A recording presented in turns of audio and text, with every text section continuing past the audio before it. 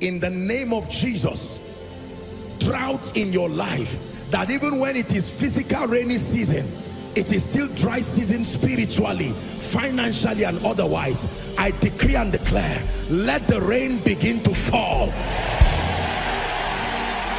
Let the rain begin to fall. Let the rain begin to fall.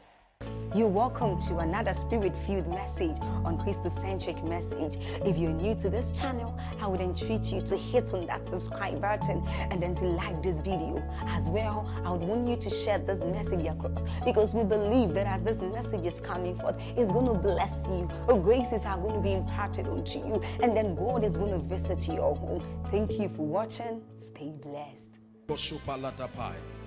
Daniel chapter 10, verse 10. And behold, an hand touched me and set me upon my knees and upon the palms of my hands. And he said unto me, O Daniel, a man greatly beloved, understand the words that I speak unto thee, and stand upright. For unto thee I am now sent. And when he had spoken this word to me, I stood trembling. Verse 12. Then said he unto me, fear not. Daniel had been fasting and praying. He said, for from the first day that thou didst set thy heart to understand and to chasten thyself before thy God, thy words were heard, and I am come to thee for thy words. Verse 13. But the prince, listen, but the prince of the kingdom of Persia withstood me 21 days, and lo, Michael, one of the chief princes, came to help me, and I remained there with the kings of Persia. Listen, the Bible says, for we wrestle not against flesh and blood. Then it says, against principalities, against powers, then against rulers, then against spiritual wickedness. They do not operate in the earth realm. The Bible says they operate in the heavenlies. This prince of Persia was the territorial spirit across the land of Persia. So when Gabriel was bringing the answer, the solution, that prince stopped him. I have been put in charge of this territory to make sure that breakthrough does not come to men, to make sure that men are not lifted. But there was a man in the earth realm who kept praying, and while he prayed, it was on the strength of his authorization from the arsenals of heaven, the archangel Michael had to come, because he's the archangel in charge of war. We are going to pray tonight. Every land has territories. Are you hearing what I'm saying? Every land has territories, and there are spirits. Those of you who have listened to the message, give me this mountain. There is a spiritual dimension to life, and there are certain things that will never manifest in your life until you prevail in prayer. Jacob held on to him. He said, I will not let you go. He said, leave me for the day breaketh. He said, no way. He said, what is thy name? He said, Jacob. He said, your name will be changed to Israel, for as a prince you have power with God, and you have prevailed. Hallelujah. We are going to pray. Don't let anybody fool you and tell you what we just read was the Old Testament, and in the New Testament when you pray it just comes. It makes, listen, the kingdom of God is a system. The earth realm is a system. Are you getting my point? It is as soon as Zion travails, hallelujah, that she will put forth. There is a birthing. This is the 9th month. If you didn't come to pray tonight, I'm so happy about the rain, because you won't go anywhere. We are going to pray. Hallelujah. Are you ready to pray now? We are going to pray. Listen, we are going to confront powers. Zechariah chapter 1, please, quickly. Zechariah chapter 1, verse 18.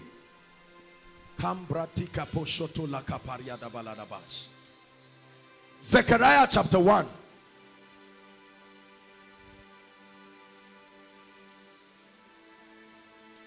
Verse 18. Then I lifted up my eyes and I saw, And I beheld what? 4 horns. A horn is a symbol of authority. Next verse. And I said unto the angel that talked with me, what be these? What are these horns?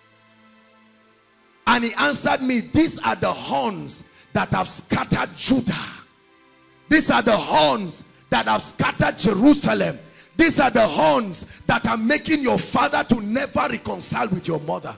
These are the horns that make finances to stop when it's about to come. These are the horns hindering the gates of marriage. Verse 20. And the Lord showed me 4 carpenters.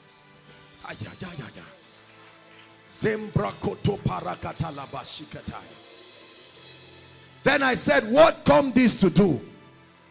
He said, these are the horns that have scattered Judah. Judah means praise. These are the horns that have robbed you of your testimony, of your joy. He said, so that no man does what? Lift up his head. They have put a barrier around your family and your life. And they have said, no man will lift up his head. So every time you want to lift up your head, there are horns. They stationed. Hear me and take seriously what I'm saying. They have drawn the boundaries. Man takata. Goodness, I tell you, I sense deliverance fire in this place tonight. Oh, those horns must leave for sure. There are horns stationed across territories to make sure that men do not rise. Some of you, this is a limitation. You are the first person in your family to get to the university. There are horns. But tonight, in the name of the Lord Jesus Christ, we are going to step out and put on our priestly regalia. We are going to confront the heavens. He told Job, he said, hast thou commanded thy morning? Did you speak into the heavenly territories? Did you command the things to align themselves? We are praying tonight. The Bible says the stars fought for Deborah. She was a warrior, and the constellations arranged themselves to make sure that enchantments could not go to the heavens. Lift your voice. Say after me, in the name of Jesus. Come on now, you have to be more serious than this. Say, in the name of Jesus. In the name of Jesus. I declare. I declare. By the power of the Holy Spirit. Hallelujah. All right. That every power across my territory that wants to stop me and stop my family from rising up, I challenge you tonight by the blood of Jesus. Lift your voice and begin to pray. In the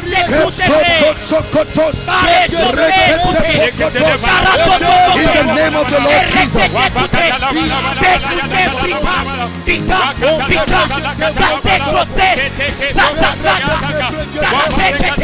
We challenge you. We challenge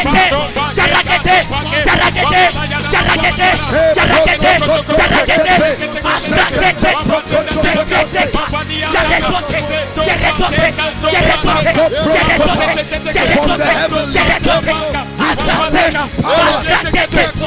We challenge powers in the astral realm. We challenge powers in the second heavens. We place a demand on the heavenly host. We place a demand on the ministry of angels. We place a demand.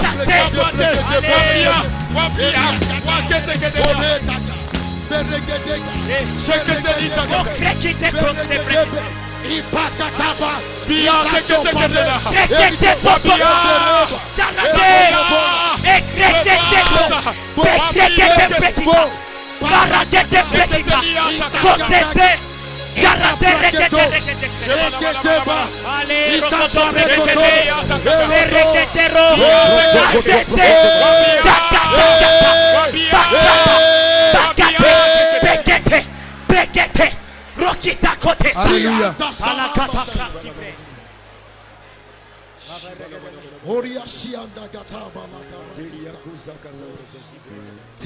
Hallelujah. Oh, we are praying tonight. Jude 1. Jude 1 verse 9. You will see tonight that Satan is interested in this body that you wear. Jude 1. Everyone read. Want to read? Hold on. Do you see Michael again? Michael in Daniel, contending against powers. He shows up again in the book of Jude.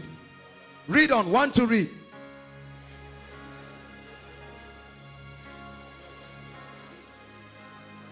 Hold on. He disputed about the what? Spirit, soul, body. Satan wanted the body of a man. Satan wants the bodies of men, not just their spirits. Because without a body, demonic activities cannot be carried out. The church is called the body that the Holy Ghost uses. It's called the body of Christ. The body that the Holy Ghost wears. There is a law in this realm that any spirit that does not have a body cannot function in this realm. So Satan wants the body of Moses. If he looked for the body of Moses in the Old Testament, how much more your own body? So he will afflict you. He wants your body.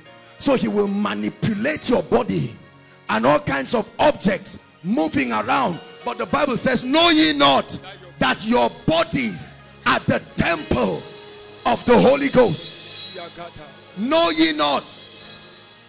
Listen, we are going to pray. I'm establishing a prayer point.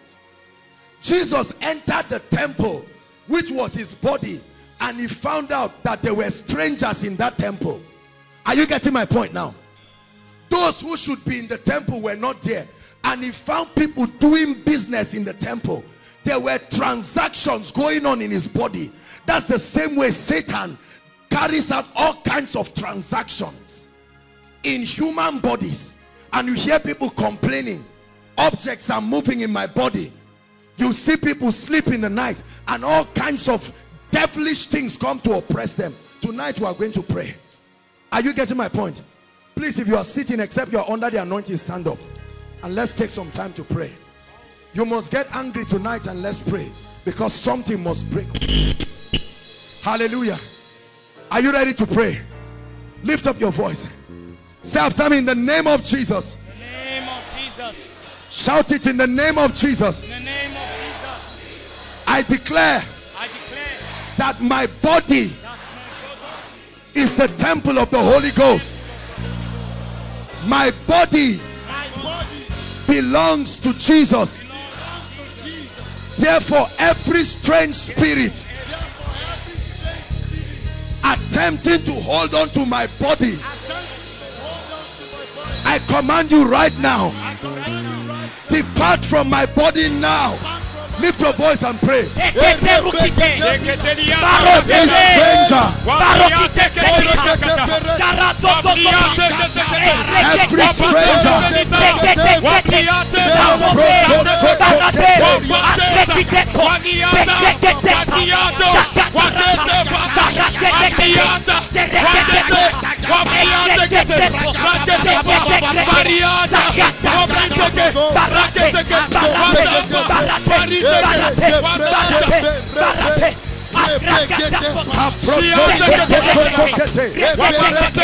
every stranger, his body is the temple of the Holy Ghost.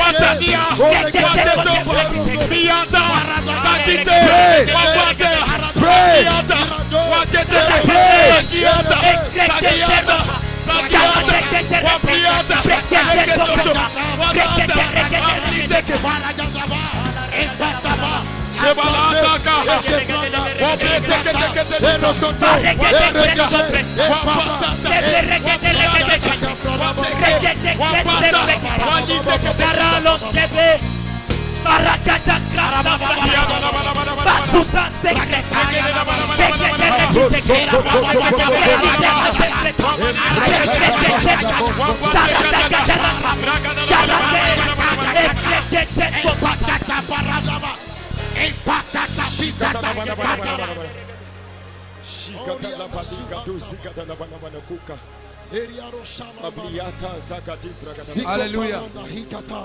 Hallelujah. Everywhere the gospel was preached, Jesus demonstrated that he was not only interested in the spirits of men, but their bodies. Yes, what healing does to your body is what salvation does to your spirit, man. Hallelujah. We are going to curse the root of sickness. I want you to get ready because the devil is in trouble. There's fire burning in this place this night.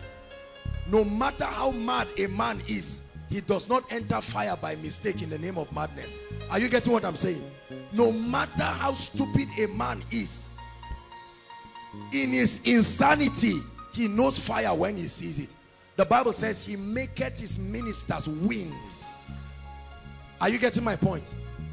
And his messengers flames. Flames of fire. Every stranger in your body is about to leave. I don't care what it is called. Sickness is that. Let me tell you how you know that these things are demonic. Because many of us, when you pray on it, it will go. And then later on it will return. Right? You are a lady, they pray for you. And then for 1 or 2 or 3 months, you find out that your period just comes normally. No pain, no nothing.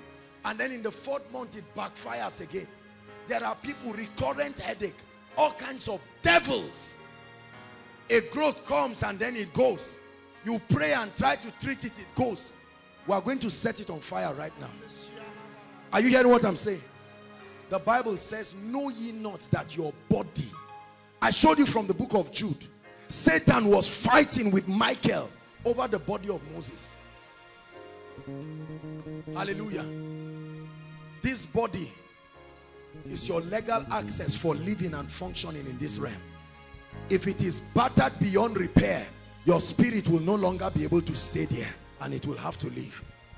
So if Satan cannot get to manipulate your mind, he will batter your body in a way that your spirit cannot live and it will have to go. We are going to pray. Many of us, as you are praying right now, you will be surprised. Now is the time to pray all those. Hold on please, 1 minute. Genotype. I've read my Bible from Genesis. Please listen, this is very serious what I'm sharing. There's no mention of any nonsense of genotype in this Bible. Have you read your Bible? There are many ladies right now, many guys, they cannot even get married. They can't think of anything because the devil put one rubbish embargo called genotype. SS, AS, and all of those rubbish. Now you want to get married or you want to settle down, they tell you no, health-wise. Every parent is carrying their child and running away. The devil is in trouble tonight. We are going to pray. If he was not here, he should not be in your life. Are you hearing what I'm saying? Believe what I'm saying.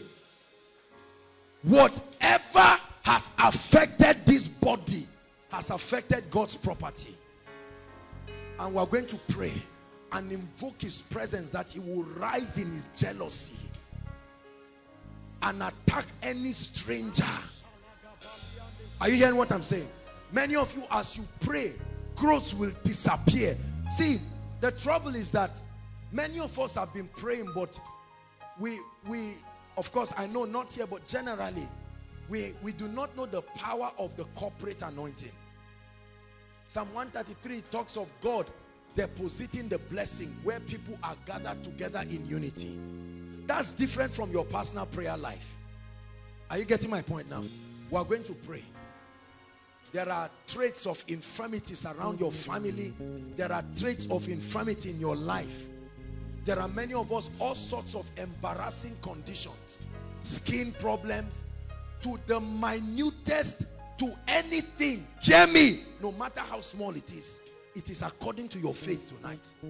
Are you getting what I'm saying? He said, whatever my Father has not planted, whatever he has not planted, he must be uprooted.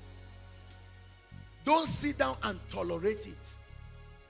What you tolerate in your body, the devil will use it to destroy you. But when you resist the devil, the Bible says he will flee. Lift up your voice. We're going to pray again. Say after me, in the name of Jesus Christ.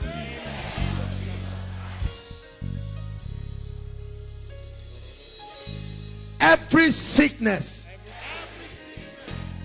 every infirmity, every abnormality in my body, hear the word of the Lord. I command you to leave this body now. I command you to leave this body now. Lift your voice and begin to pray. Every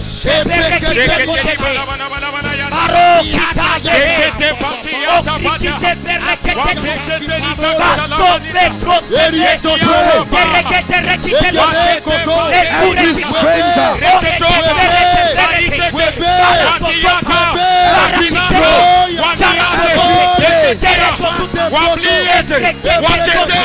we refuse to tolerate it tonight. We refuse to tolerate it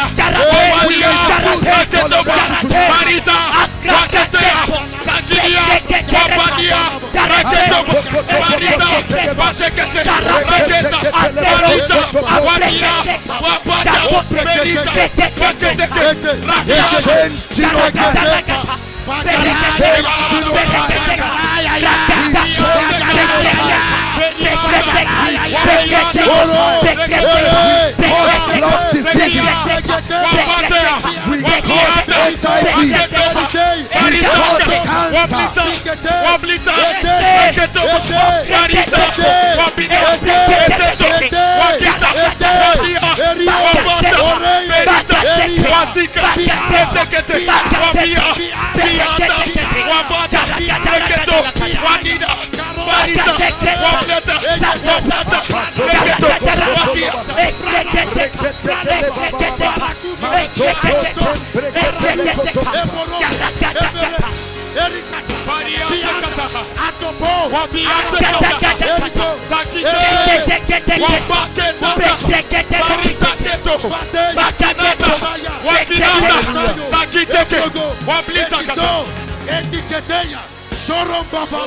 Hallelujah.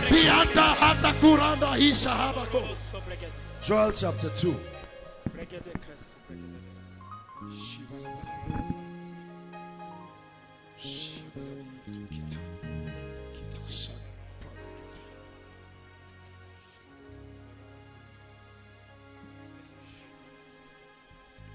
Joel chapter 2, verse 24 and 25. Joel chapter 2. Let's start from verse 23. Joel 2 verse 23.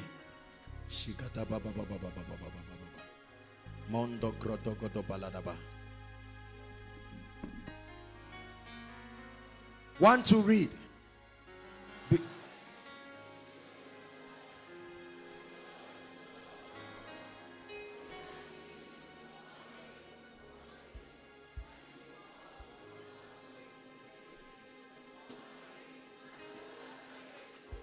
Verse 24.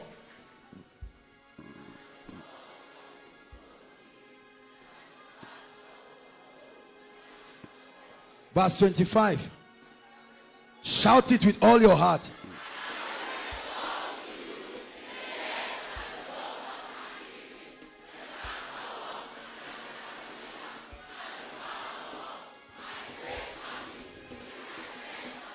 Shout it. Listen, listen, listen. We're still praying. Say after me, in the name of Jesus. Based on the word of God, I place demand for restoration in my life, in my family. Hallelujah. We're going to pray that prayer again. You know the areas you want restoration. Please, we are not playing games tonight. The presence of God is here. Hallelujah. When we get to that party, we'll mention it. And we're going to pray. The Bible says, I will. It didn't say, I will send someone. I will supervise your restoration. Hallelujah. The years. We're going to say, Lord, turn the hands of time again.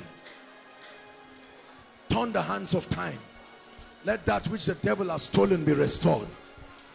There are things that need to be restored tonight. Hallelujah. Say after me, in the name of Jesus. In the name of Jesus. I receive sevenfold restoration of everything the devil has stolen in my life. Now mention them. Your health, whatever it is. Lift your voice and pray. I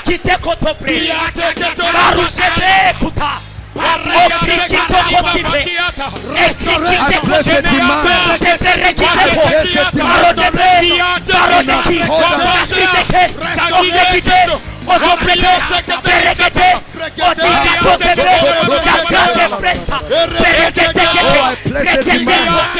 In the name of Jesus, I place a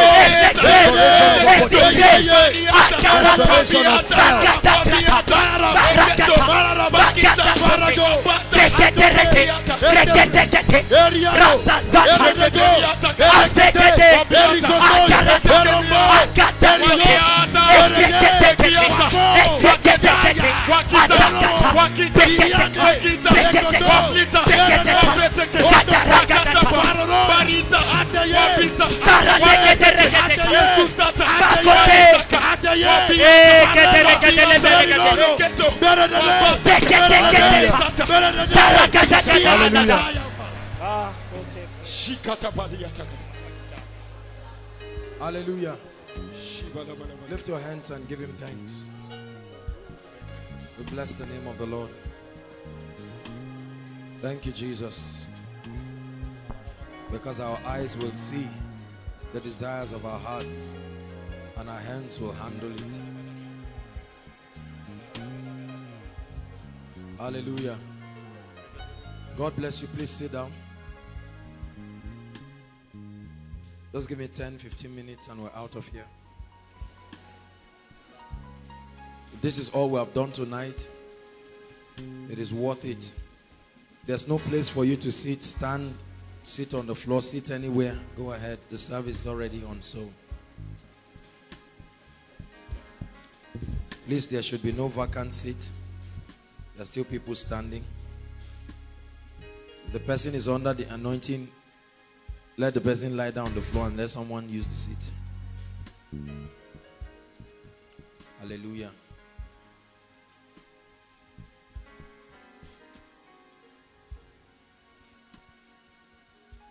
Revelation is not knowing what the Word of God has said. Revelation is knowing how to make it work in your life. Hallelujah. Revelation is not knowing what God has said. It's not even knowing that there is a kingdom principle. That's not revelation. Revelation is knowing how to make that principle work in your life. If it cannot work in your life, then it's useless. Hallelujah. See, we keep sharpening ourselves like this, like arrows in the presence of God. We're sharpening ourselves because we're trusting God to attain a stature in the spirit where no power in existence can stop your fulfilling God's destiny for your life. You believe that? There is a generation that is depending upon our faithfulness. The Bible says, he that sows to the flesh will of the flesh reap corruption, and he that sows to the spirit will of the spirit reap life eternal. We're making investments in the spirit. We're laboring, we're travailing. You won't be surprised when you see your life and your prophetic destiny tomorrow, because you will know that yes, it is God's grace, but Paul said it this way: I am what I am by the grace of God, right? But he said, this grace was not showered upon me in that I labored more than ye all. There is grace that manifests as the favor of God, and there is grace that manifests as supernatural empowerment to do. Hallelujah. The Lord is changing your life. I'm telling you. Gradually. The Bible says line upon line, precept upon precept, your value system, your life, the quality of your Christian experience, it's changing. And then like the 71 day, he will trust you with responsibilities. He will send you, and you will be shocked to see that he has built you to be his finest, the finest of the finest of the best. Don't trivialize what God is doing in your life, brothers and sisters. Week after week, you're submitting yourself to the dealings of the Spirit, and it will translate into something in your life. You may not look like it now. See that? There is no athlete who wants to look good when you are rehearsing. Have you seen an athlete like that? You are conscious of your shoe, let it not have mud. No. When you are training, you will see footballers get dirty and all of that. But when they lift that trophy, they can now dress and enjoy the celebration. My Bible tells me that no man that warreth will entangle himself with civilian affairs. These trainings will prune you. It will build you. Listen to me. It will challenge you. It will stretch you. It will provoke you. But when you submit to the dealings of the Spirit, the end of it is peace. Something will happen in your life that money cannot buy. Something will happen in your life that is not common. You will now know that it is not common to be yielded to the Spirit. It's not a gift. Not everybody is interested. There are many people who are born again, but very few people are interested in the things of the Spirit. So God is teaching us. We spend time now to pray and travel in the Spirit. You cannot imagine the levels of victory. And so you will just step home and you see that doors begin to open. And some of you, your loved ones will not know. They will just say, aha, things are working well now. Things don't just work. They are enforced in the Spirit. Learn this. Learn this.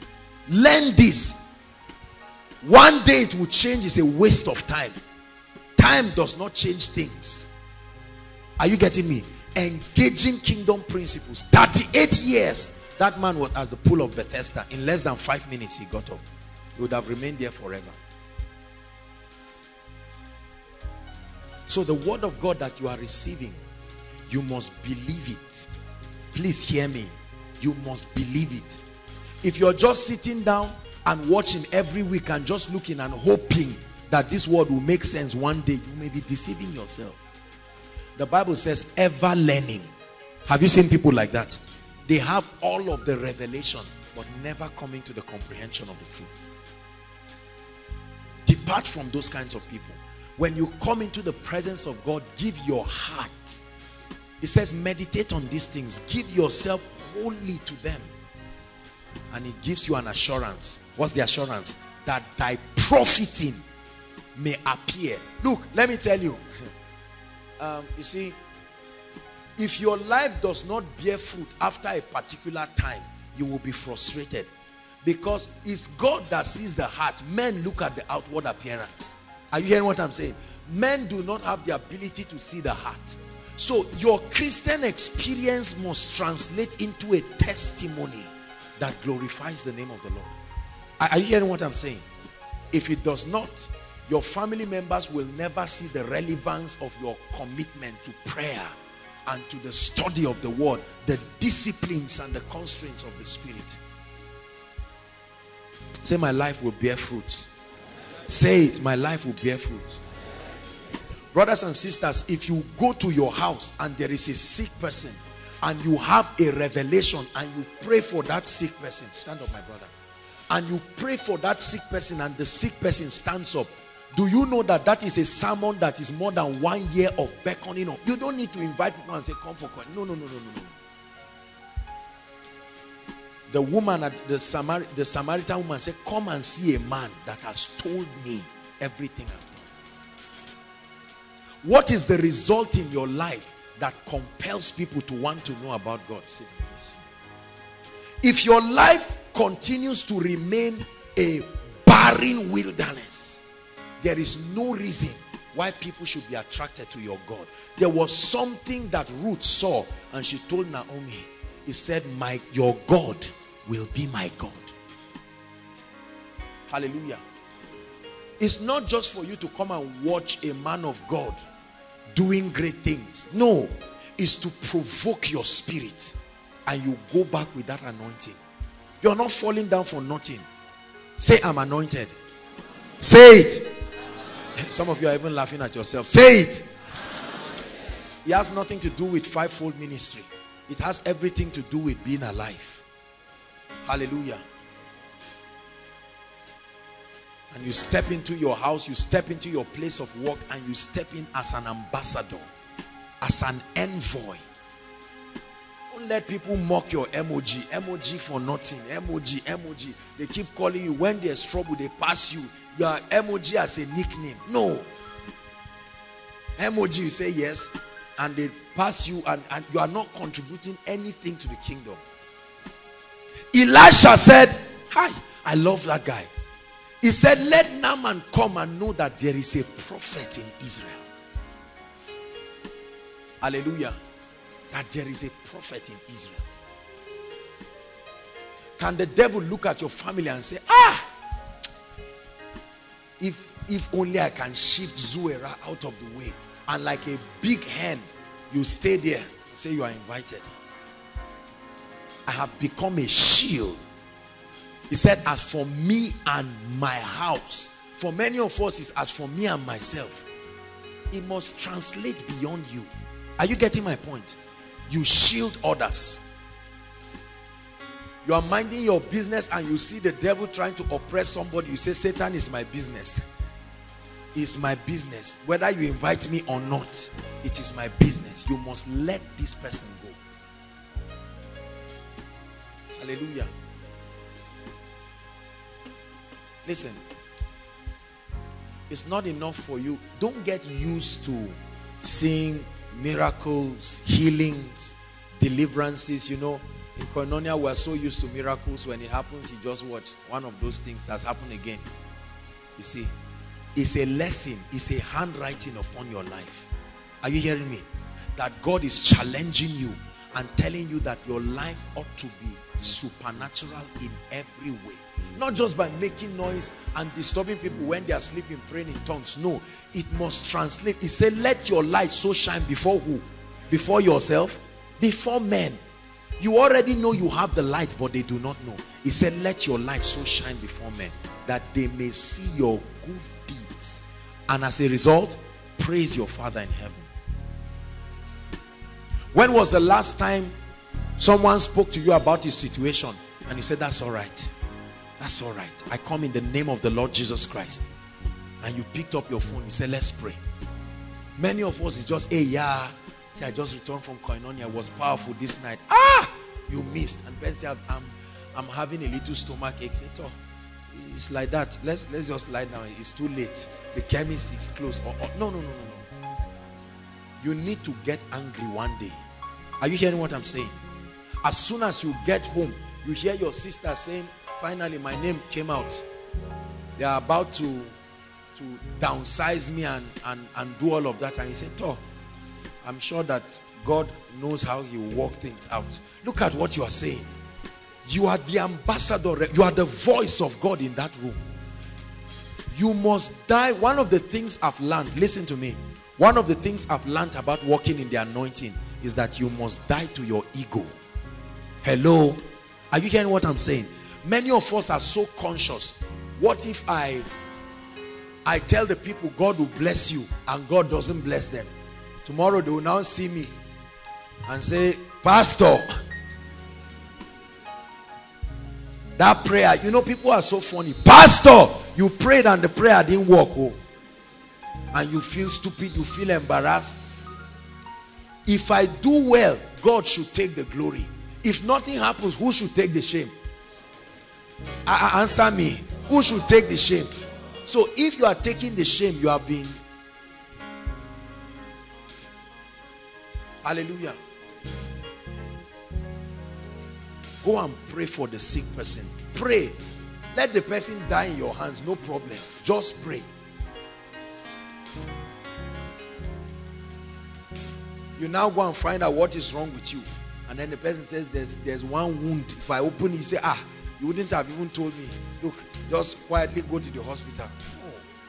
Challenge your faith. Hallelujah. Say me, I'm not a man of God's wife. I want peace. I don't want to trouble Satan. Let him know. Take away, you see, I believe that our mindsets are changing. That mindset of, I don't trouble you, Satan. Don't trouble me too. Let's all mind our business. It does not work in this earth realm. Are you getting what I'm saying? It does not work in the earth realm. There are many of us, I will not be surprised that there are some of us who sit down like that. You believe that because you are not active in the things of the kingdom, when the devil comes, you will jump you and go and look for those who are really causing him trouble. And he said, the devil, pass, please pass. I don't have anything. I didn't look for any trouble. It doesn't work that way. Satan does not disturb you because you have become a slave to him. Right? But you must tear down the assaults of the devil over the lives of people. Say one more time, I'm anointed. Say it, I'm anointed. The Holy Ghost just took over this meeting. Let's just flow with the way he's. I'm anointed. Look at your hands. Everyone look at your hands. I know you have been insulting it, that it doesn't look nice. Forget about all those ones. Look at your hand. Whatever you have there is your hand. Whether it's rough or smooth, it's irrelevant. Just look at your hand. I'm talking about the spiritual content. I'd like you to say, my hands represent the hands of Jesus. They carry the anointing of the Holy Spirit. They can produce results and work wonders. Do you believe that? This is, God bless you, this is my mentality. This is my mentality. My hands are not just for eating. No. There is something upon my hands. Jesus has placed his hands upon my own hands. Many of us, we keep falling down and rising, but we are not blessing anybody. I want to ask you a few questions. Just a few minutes and then we'll round up. Listen. How many of us believe we're anointed? We just said we're all anointed. The question I have for you tonight is, who has your anointing brought to the kingdom? Has your anointing been able to save anybody? I once was lost. Huh? Come, brother. That this brother was lost, and on the strength of the anointing that you have, whether it was to save him, to get him healed, he has now come into the saving knowledge of the kingdom. Yes. If your anointing, listen, I'll tell you why many people do not see more of the anointing in their life. They want anointing, and the first question is, for what? What do you want it for? So you'll be speaking and people will fall down. If that is your definition of the anointing, if that is your scope, you know, especially the youth, we like power. And there's nothing wrong with it. You like the fact that you just sit down and say, I'm speaking. Some of you, while I was talking and things were happening, it was as if they were pouring cold water in your body. Calm down. The Lord is speaking to you right now. Calm down. If there is no passion in your hearts to see his kingdom come, I am telling you now, you do not need the anointing. And you shall receive dunamis. Acts chapter 1 verse 8. Please project it for us. And you shall receive power after that the Holy Ghost is come upon you, and that power is to an end. It says, and you shall be what? Witnesses. Witnesses. Who is a witness? Who is a witness? If Tosin slaps this gentleman and I saw it, what do you call me? A witness. If we go to the court, I say Tosin really I saw it, so I'm a witness. The Holy Ghost makes you a witness. You were not there when Jesus died. Are you getting what I'm saying? You were not there when Jesus died. Were you there? You were not there on the cross, but now you are standing to represent a message that you were not there physically. So the Holy Ghost says, at least I was there. I was not in Jesus on the cross, but I was around. I saw everything. Let me partner with you. You do the talking, and then I will prove that you are not a liar. Are you getting what I'm saying? So you tell the sick that Jesus has healed you. All of this rubbish sickness is over. And the Holy Ghost says, yes, I was there on the cross. By his stripes, this guy has been healed. And you stretch forth your hands, and the Holy Ghost validates that your claims are true. Everyone say, I'm a witness. But the challenge is that many of us are not witnesses indeed. You have roommates, you have people in your workplace, and there's no transformation. No transformation. The Lord is speaking to us tonight. Hallelujah. I may not have time to talk so much about it, but I really wanted to talk extensively on soul winning tonight. When God just took over, we give him praise. Hallelujah. We give him praise, because at least he visited people and he blessed people. But the question I have for us is that who is coming to the saving knowledge of Jesus Christ because of the investments of the Spirit upon your life? There are many of us who are the only ones who are born again in our family. There are many of us, you leave people gisting and you get up and carry your Bible and come for koinonia, and you are happy. Again and again, we've had people here, especially students, when they're in their final year, some of them get to find out about koinonia. It's not like they do not know, but for many people, the God of this world has blinded their minds. They don't care. Are you getting my point? And some of us just sit down, we just watch. And the devil keeps destroying these lives. And then at a point where they have 2 or 3 weeks to get out of Zaria, then they come. And you see them crying and wandering and getting angry with you. And you say, sorry, it's okay now. And then you don't do anything about it again. The Lord is speaking to us. Do you know why many ministries, let me be sincere with you, do you know why many ministries are small? Small in terms of membership and small in terms of impact. Look at every ministry that there is a rich investment of the ministry of the Holy Spirit. They are committed to turning many into righteousness, right? And transforming lives. Why should I want the Holy Ghost in my life? Why should I want his anointing when I'm not interested in praying for the sick? Right? When I'm not interested in seeing people set free. You see, the church has reduced anointing to money. Hello? Hello? And many of us are already becoming victims of this theology.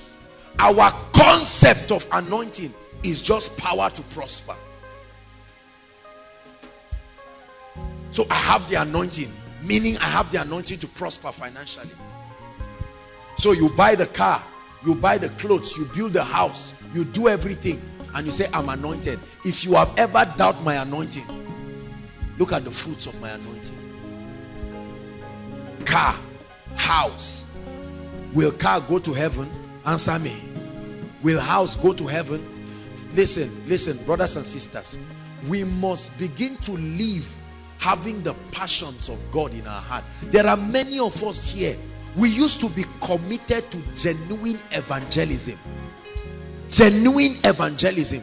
And we are allowing this demonic wave of complacency in the church to just come around. There are many churches, I say this with all apology and due respect, They cannot even remember the last time they made an altar call, and they don't care. Correct? They don't care. To an extent that we can preach, and look at many evangelical meetings and crusades right now.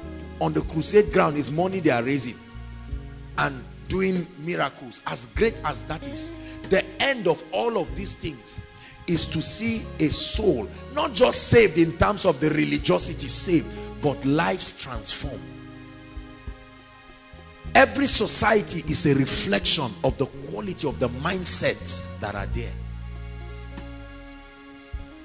This is why we are passionate and committed. We do everything that we do week in, week out, to make sure that souls are saved and lives are transformed. You will notice that I've almost not missed any koinonia meeting. No matter where I am, no matter where I am, I try to make sure that Friday I am back. You know why? Because this work is my primary assignment. Any external ministration is just an extension of the apostolic impact. Are you getting what I'm saying now? But this is the core. And some of you are pastors, let me talk to you. Or some of you are men of God. You have your church. You are in a year, you will only preach once or twice. And members are just sitting down and being confused under different kinds of messages and theologies. Everybody coming with his... I believe in the corporate input of the body, but the man, the one that God has put as a shepherd, you must stay and build the people. You are constructing an ideology, and it must be sustained so that the people are built in that ideology, so that they won't be tossed to and fro by every junk and every wind of doctrine. There are some things when some of you hear now, you won't even pray about it. Is that true? On account of what you have known. The word of God comes to build you.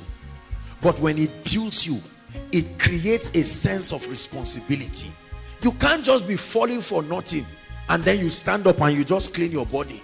And when you are going, you say, "Guy, I fell today again. Oh, I've been falling the last 3 weeks." This person say, "Me too. Oh, this thing, I don't know how it works." That's not the goal. It's not a thing to just, it's for you. How many of you here have sat down to say, "Look, bring 5,000, bring 5,000. Let's make a very serious tract that is well edited and has the kingdom, not religion." Say, "I don't have a ministry." You don't need a ministry. You need passion. You see, that's the mindset we all have. We believe that for impact to ever happen, you must have a ministry. So 3 friends come together, they bring the 5,000 and say, "Come, let's settle this. Who is the Geo of this group? Who is the real Geo?" If they sow a seed now, who does it go to? That is to be carnally minded. The Bible says is death. That's really what carnality is. That you are already, see, Judas was not a bad person. Judas was a carnal person. He looked at Jesus and he had a business idea.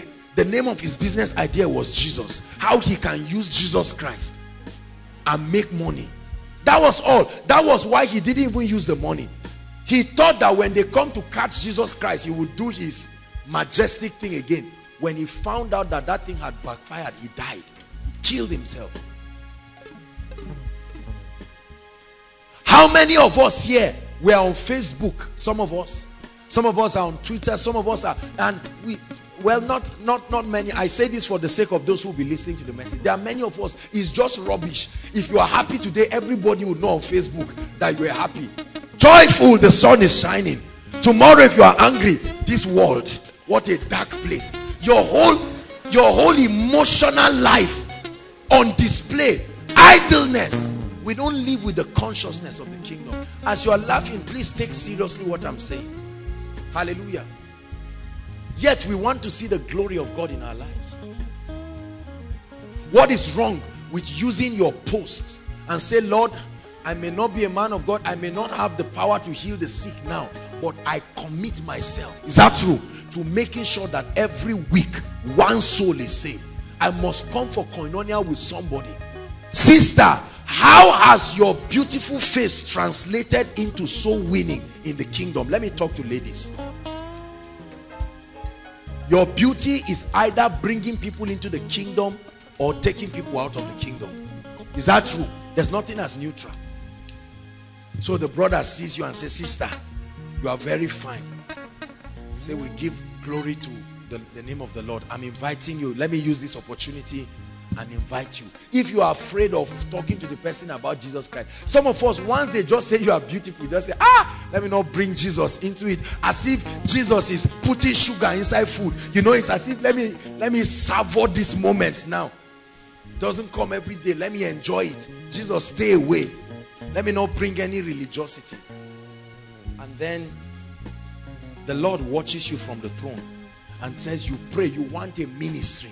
You want a ministry where you are everywhere. You want an international ministry, and God sees your heart.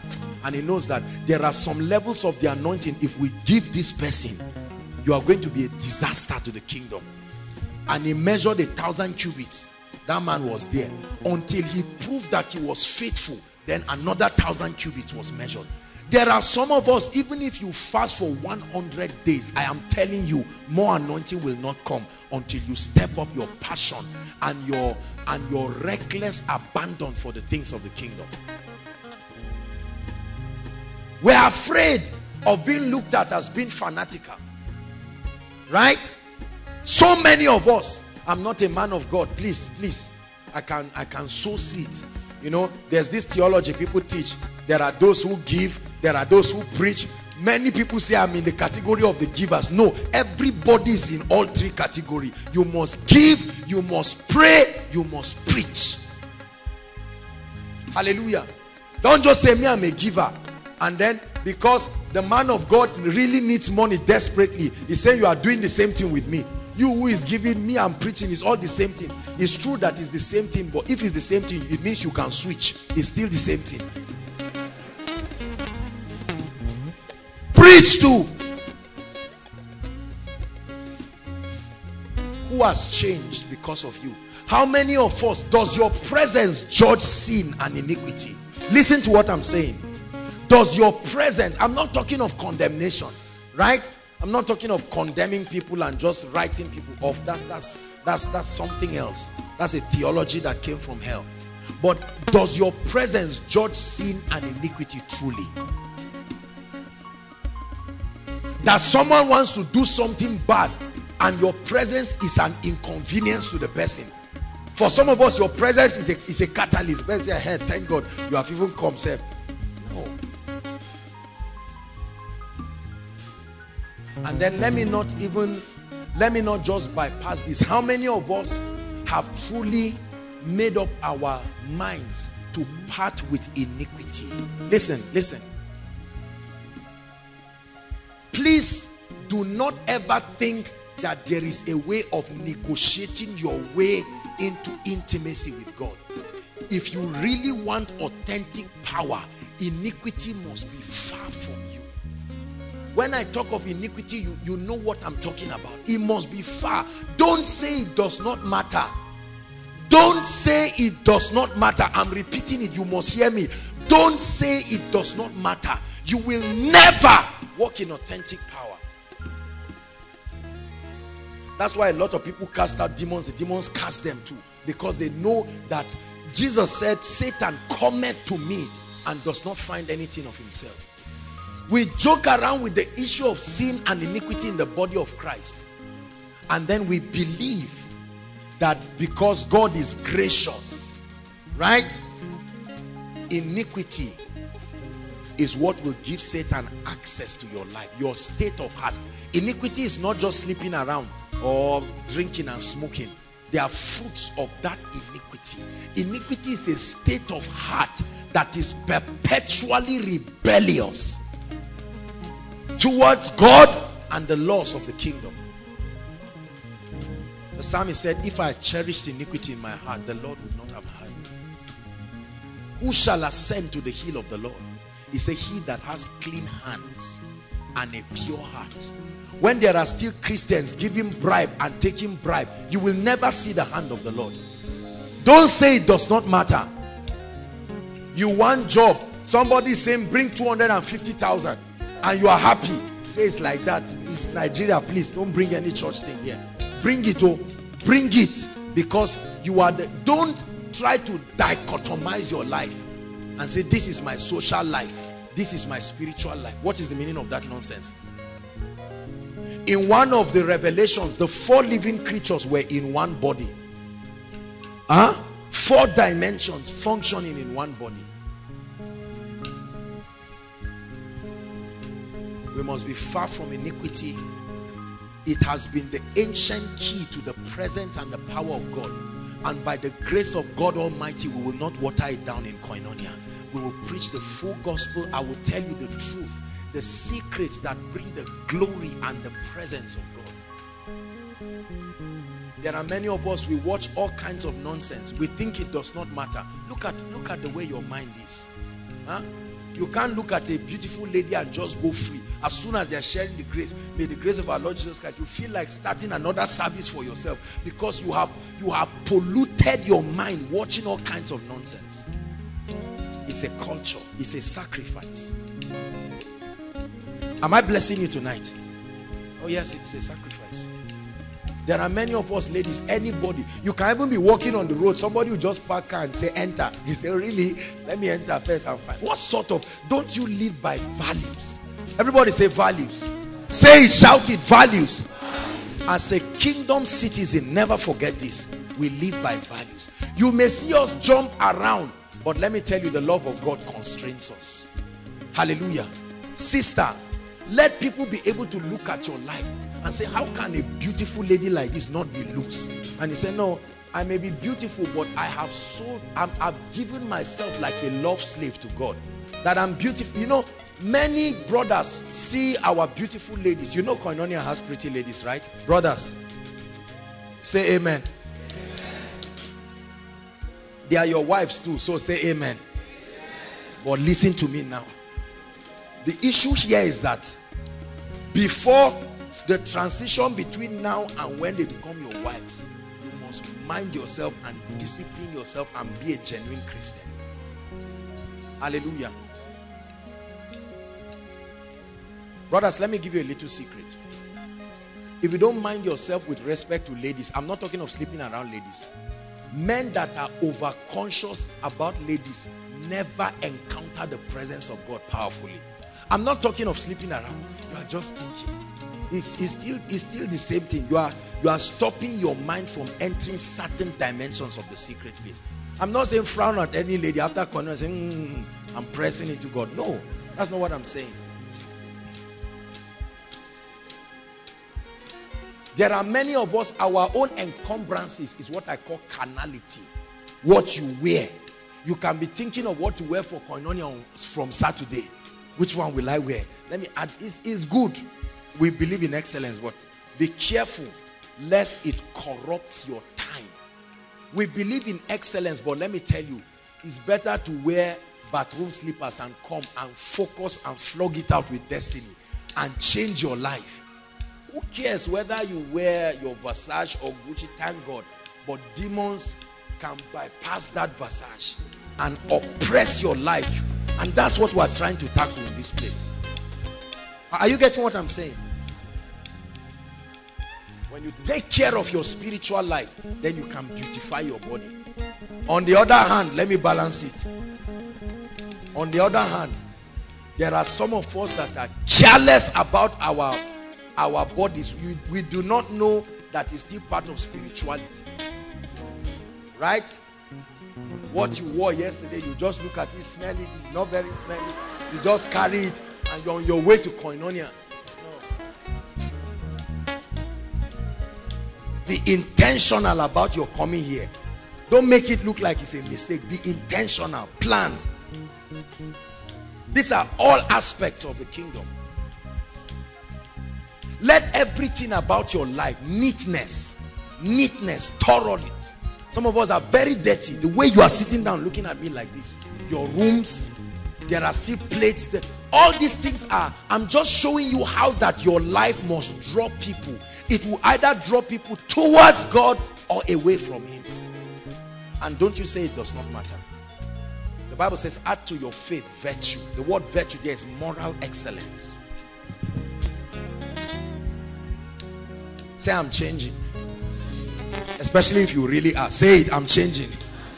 Because some of you, as God is speaking to you, go back to your rooms and wash that plate this night. Wash it this night.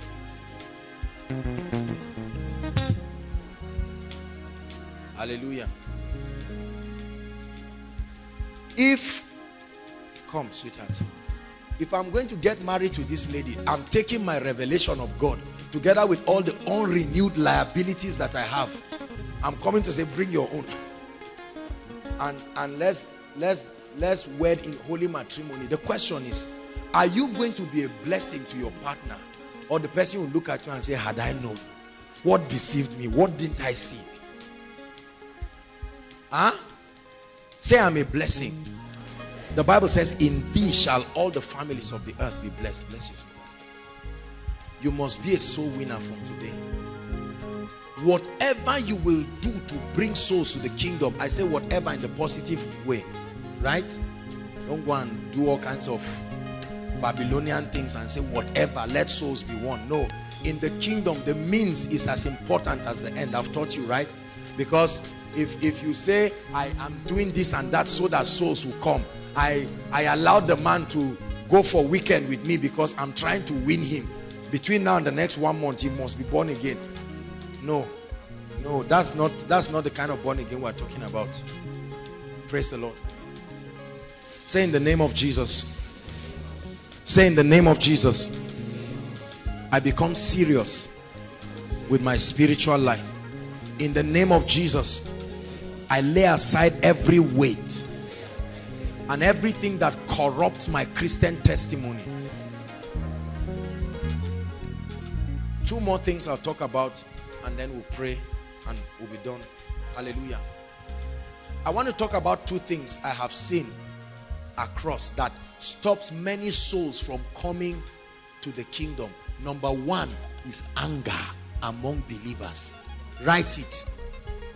I don't know where this impartation of the spirit of anger flew and came from.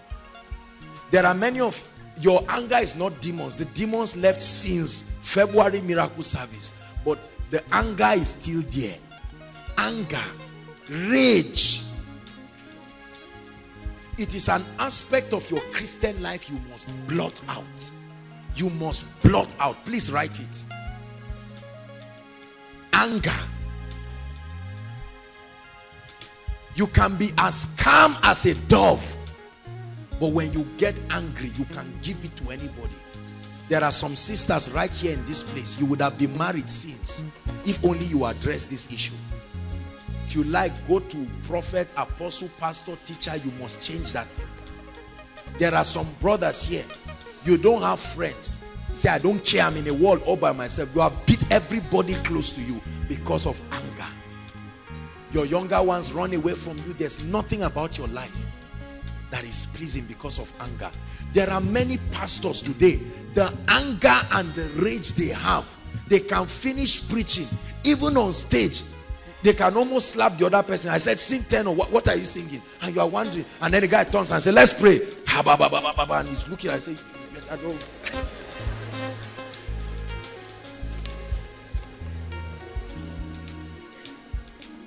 Number 2, immorality. Immorality. Let's bury this thing this night. Look at me. Look at me. Do not let anyone, please, koinonia, my conscience must be clear before God, and I must tell you, do not let anyone convince you that a life of immorality, you can be able to patch your Christian experience and patch immorality. I'm saying it now. You must hear me in Jesus' name. I'm telling you this from the depths of my heart. There are many of you, as I'm talking, even the Holy Spirit is saying, thank you, Jesus. Finally, I'm not condemning you. I tell you, the number of believers, sir, the number of believers that are compromising on their Christian integrity especially over the issue of immorality. This is probably one of the biggest reasons why many souls do not come to the kingdom. If you are involved in all those things, I love you, but you must stop this night in Jesus' name. Say amen. Whether you are part of it or not, say amen. Immorality is not just sleeping around. Hold on. So that you don't just say, thank God, me, I don't sleep around. Even God knows. Hold on. Pornography. Pornography. Right now we have our Blackberries. It's amazing. You check Christian phones and see the kinds of things there. I'll talk about it. Pornography. All kinds of other devilish things. And don't just blame the devil. The day your roommate sees you and says, what is this with naked? You say, it's Satan. I'm even waiting for end of the month. No, don't mock God. Don't mock God. Don't make it look like you come for miracle service and say, Lord, I'm open. And then you receive that one. There are many of us, we are great men and women of God, but this is the setback in our lives. Right? Look, listen to me. This is Bethel, the place of bread. Huh? What I'm doing to you now is like a doctor giving a patient injection. You feel the pain, but that chloroquine must enter so that you will be healed. Immorality. Sisters, let me talk to you. You must create rules in your life. Are you hearing what I'm saying? If you have not been doing it, create rules. If you are in a relationship, talk about it. You are in a relationship with a lady. Part of the reasons why you are in a relationship with her is because you are physically attracted to her. Sit down and be saying, I'm a man of God, and you'll be very surprised. Warn yourself. Tell yourself, myself, behave. Receive grace from God. Create boundaries. Huh? I will tell you this. Don't think, oh, this is the law. Man, if this law is going to keep you focused and useful, so be it. So be it. Hallelujah. There are many of us. Study yourself, sister. You know you are very vulnerable. Huh? Don't go outside and say, I know he's just a pastor. It's been long since I washed his plate. Was the plate not washed?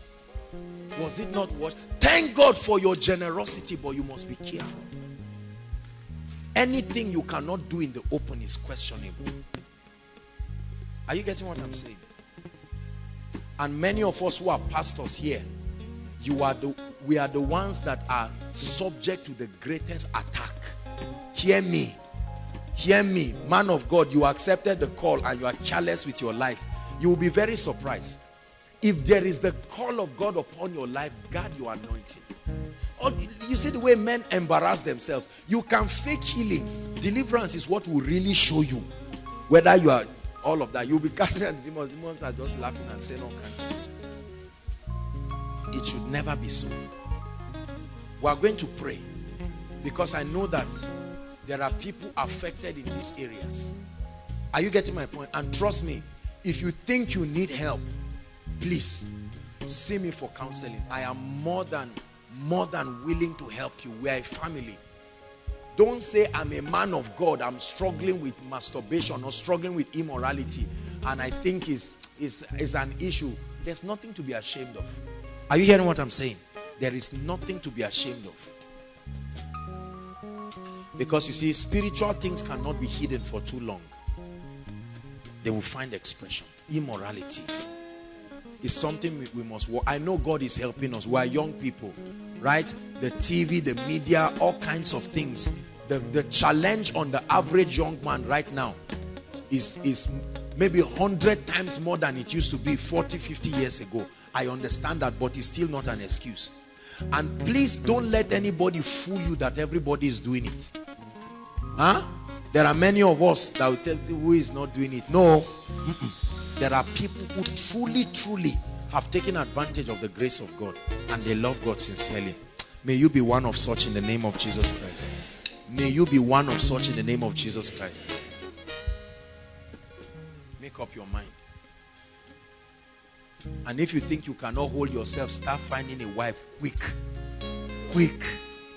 No. I'm very serious. I'm not playing games. The Bible says it. It is Bibles. I'm not saying you marry because, but the Bible says if peradventure in your quest to love God and you find out that you have prayed, you have fasted, you know that this one is not demons again, please marry.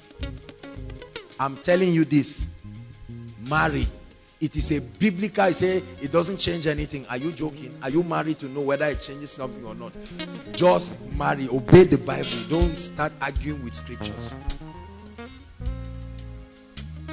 Anger, immorality.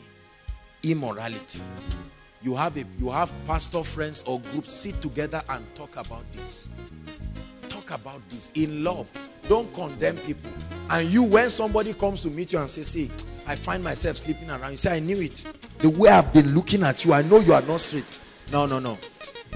That ministry is not given to you, because that's the issue. Listen, we're rounding up. That's the reason why many people are unable to open up, because they are afraid. They don't trust us, men of God. They don't trust. Somebody comes and opens up and tells you, this is the challenge in my life. This is what I'm going through. They'll say, have you had? Forget everybody you see preaching on stage. People are dying in silence. The other person say, what are you talking about? I say, I will gist you. Something happened. No. As a minister, you are a steward. Don't betray people's trust on you. Are you hearing what I'm saying? But please, I'm talking to you. This is an admonishment from the depths of my heart. You feel that there are issues compromising your Christian experience and you need help. By the grace of God, God has anointed us to be able to offer you help. And with Jesus' joy and with every open heart, it's a privilege. But don't sit down and die. You can fake it before men, but you see, it's a seed you are sowing. It's a seed you are sowing. We are going to pray. Just 2 prayer points. Rise up on your feet and we'll be done for tonight. Today's service was another dimension by the Holy Ghost. Hallelujah. Listen. Hallelujah. While we are taking the first prayer point, at the same time an altar call is going to be made. Please, everyone listen. This is a serious altar call. There are many of us tonight who are saying, Lord, please take my whole life. I'm surrendering everything to you. I'm tired of living life my own way. You may have even given your life to Christ before, but you know that you are not serious with God and you want to step up your Christian experience. God has shown you that he wants to use you. He's shown you that he wants to do mighty things. But you are saying, Lord, I've not truly surrendered everything. The moment we start praying, I'd like you to just come and go on your knees here. I would like to lead you to the Lord Jesus Christ. Young, old, whatever. Please, you need to truly make up your heart and your mind to the Lord. Hallelujah. The moment we start praying, please, I'd like you to come up. We're out of time. Prayer point number 1. Prayer point number 1. You're going to say, Lord, put a passion for souls. Put a genuine passion for souls in my life, that beginning from tonight, I will begin to be serious about winning souls and making sure that people are established in the faith. Lift your voice and pray. While they are doing that, all those who need to come out, find your way to the front. God bless you. God bless you. God bless you as you're coming. The remaining, the rest of us, please keep praying. God bless you. All of you who are coming, just come and kneel down here before God. There are still people sitting down. The Lord is speaking to you. If you need to be out, don't wait for anybody. Find your way and come while the rest of us pray.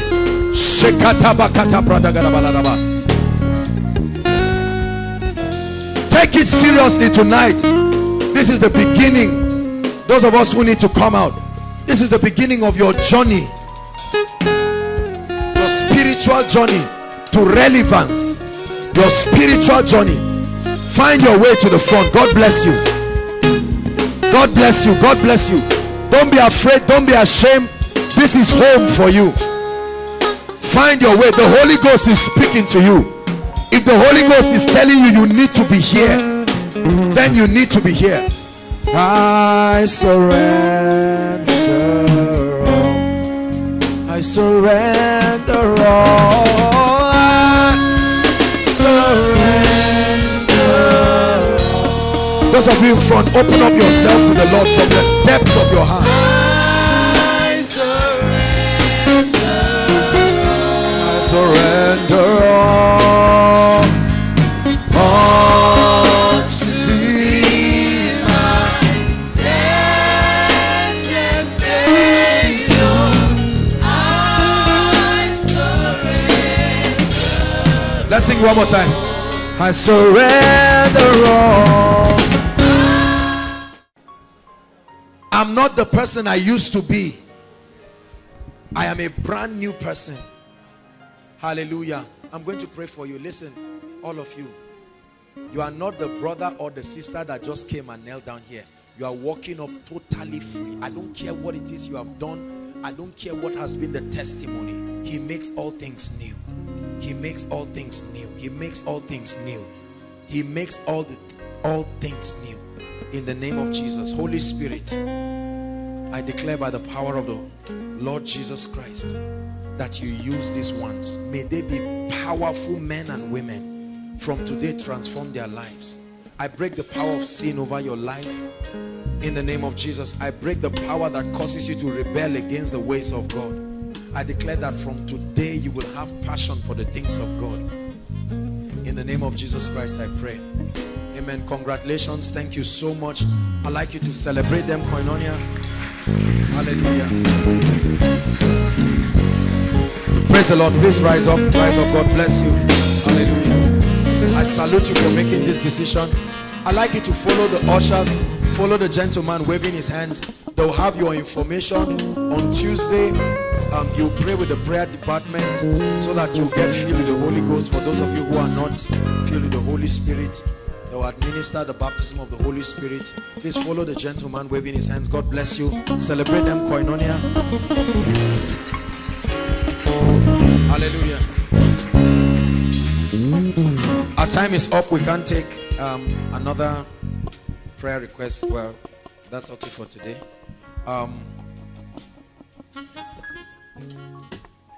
Before I invite those of us who are worshiping with us for the first time, let me just take a few announcements. Now, I want to announce something. Please, next week Friday, the Lord put this in my heart. Next week Friday, I'd like us as a family of faith and all those who are connected to this ministry all across the nations, all across this nation, please, I'd like us to fast. Hallelujah. We are going to fast. And your fasting starts from 6 p.m. on Thursday. Hallelujah. Not 6 a.m. on Friday. 6 p.m. That's Friday night. You won't eat anything. We're going to be praying. There are certain things that God wants to birth and bring. Hallelujah. So we're fasting from Thursday 6 p.m. Right? And we'll run it as a marathon until if I said Friday 6 p.m. we will not eat before coming. So we'll break by 3 p.m. 3 p.m. is okay. So that you can eat before coming. Please, listen. It's a dry fast, complete dry. There's no sipping water or honey. There's none of those things. Please. Listen. Those are our children here. For the sake of the children, they can just start their fast from 6 in the morning to maybe 12. But if they feel they can go the extra mile, no problem. If you're sick and you're on medication, you can choose whether to join us or not. But please, everyone, Thursday from 6 p.m. It's not just to fast and sleep.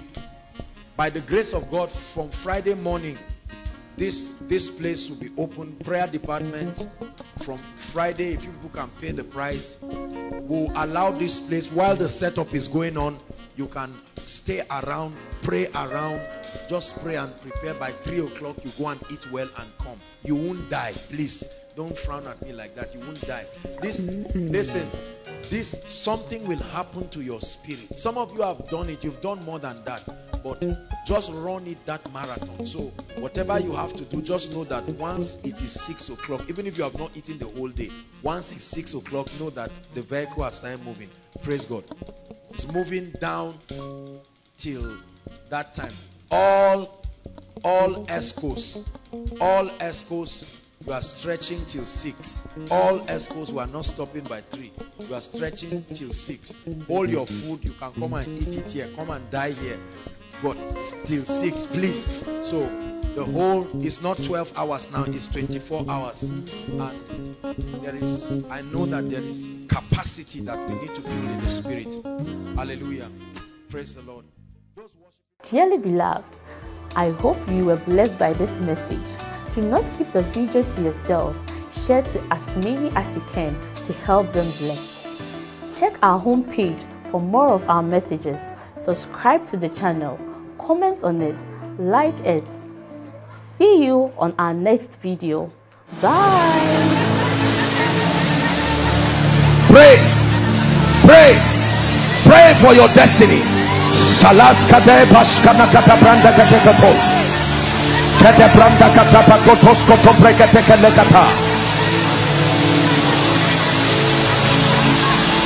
The phase of development. Lord, grant me the discipline